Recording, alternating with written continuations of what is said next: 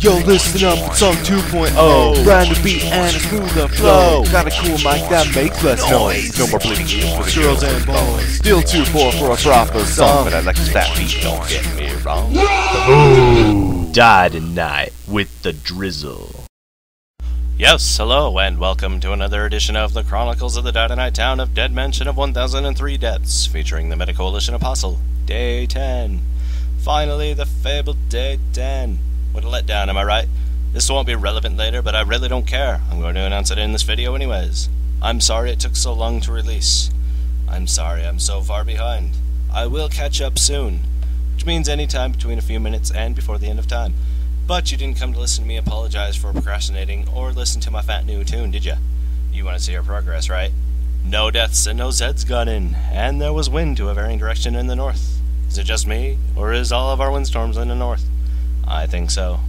Our well is equal to or drier than that of the Sahara. Right now, its only possible use is to shout an epic one-liner that will be quoted by billions before kicking some prick right into it. Busy day for our workers as we finish the razor wall, automatic sprinklers, hydraulic network, and the falls town. Yay! We're quickly running out of crap to build.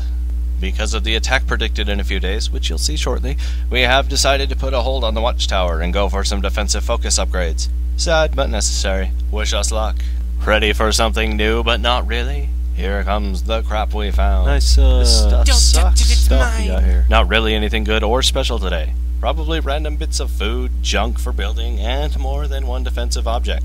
We keep finding cement, as you can see, which wouldn't be so bad if we had a water building on our map, which we don't. Our whole water supply is dependent on jerry cans, and they aren't very reliable either. Some people have decided to take part in our zombie defense initiative, which involves running to a border and mindlessly assaulting as many zombies as possible in random directions. I thought it was a great plan. There you have it, our predictor. Zeds nearly double in a single night. Death for most towns, but we're pro, remember? This will be no problem. Or will it? No, probably not. But perhaps. No, but still no. My point being, in our overview, we are already up to 971 defense, thanks largely to our lovely Falls Town, and soon our defensive focus upgrade. We should be just fine. Step 1, razor wall. Step 2, macerator. Step 3, and Step 4 is profit. Wow! Something happened in our forums for once. Something I personally found funny, but I guess no one else did. But I'm going to put it here anyways. In one of our raffle threads, someone opened up with a 99. I failed miserably to beat such a number, but that's not important. Simon wished for 100 at first, but then decided he'd rather have a 1. His wish was so powerful, he was granted 2 1s. Yeah. Yep. Now it's time for some daily words of wisdom. You smart it feels me. Today's advice comes from Lil Mary, the same Lil Mary that found the building in the east back on day 2 or so, remember? Did I say Larry? I meant Lil Mary. She suggests people keep their well drained of water so that water defenses like the water turrets only fire off when you want them to, not every single night.